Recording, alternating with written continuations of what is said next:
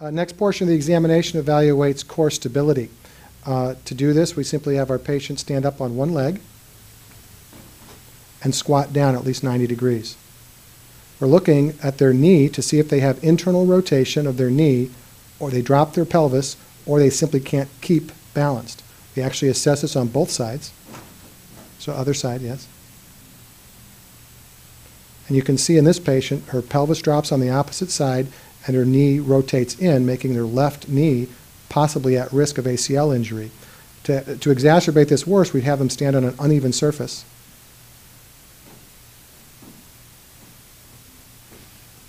And you can see she has a much more difficult time. When she gets her squat, you can see the significant rotation of her knee, her drop pelvis, which places her at increased risk of ACL injury because of poor core stability.